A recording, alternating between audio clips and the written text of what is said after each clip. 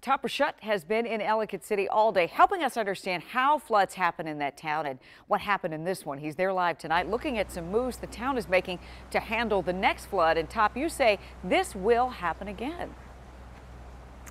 I think it's inevitable. And, you know, we're sitting here next to Main Street's right behind me there and the Tiber River below me. But we're sitting in the Patuxent River and also the Patapsco water basin. And what happens is all the water feeds essentially down through the Main Street area of Ellicott City. This river stream goes right through and meets up with Hudson on the other side of Main Street and then feeds into the Patapsco. And when they get full, that's what your flash flooding is all about. What have they done to try to change the direction? Well, they have tried to change the direction and control the flow of the river. Okay, this is the Tiber branch, which runs right through town. Main Street's right there. If you look down, you see sort of a half pipe over the Tiber branch, and that's to control the flow of the water. But if you look carefully, it's all covered with debris, which means the water came completely out of that.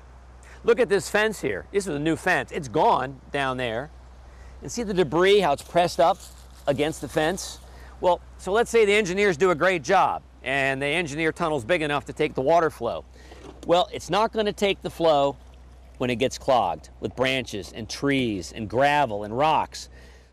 I mean, a gallon of water weighs 8 pounds. It's very, very powerful. So now the Tiber branch goes, makes a little turn. You look carefully, there's the part of this fence, a black fence. And then if you look toward the tunnel, you see a bunch of pile of wood and trees. Well, that was blocked by cars on Sunday night. So again, even if it's engineered perfectly, will it work with the debris? Probably not. So here's the deal with flash floods. This is the Tiber right here, and it's running pretty fast, but it's only about a foot deep and only about 6 feet wide. But during the height of the flood, it was up to that tree, about where my spotlight is, and see all the silt and the dirt? Underneath all of that is a 5-foot seawall that was just built.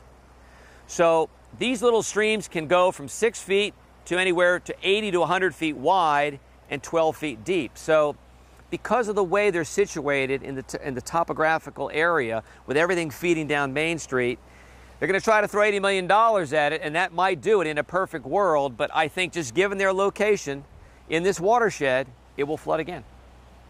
It is a sobering reality, but one surely they have to take into consideration as they figure out what to do next. All right, Top, thanks so much for that. All right.